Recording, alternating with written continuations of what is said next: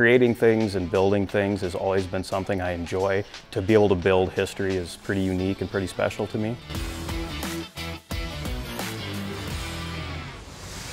My name is Brad Hassebroek. I'm a restoration specialist at AirCorps Aviation. I worked for the company for about 3 years now. My role at AirCorps in restoration is to take a piece, we disassemble it, inspect it, clean it up, put in new pieces, repair the old pieces, and then reassemble it again. We have people with vast amounts of experience from all over the United States who built several planes to guys like me who don't have a lot of experience. So when we run into an obstacle, we have the option to find somebody in the shop, usually who has done it before.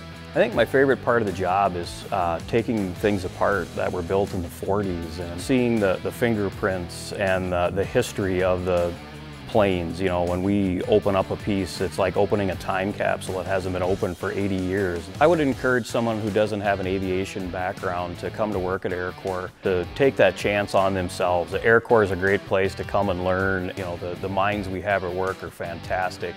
You can put the brain trust together and they will figure out a way to complete it.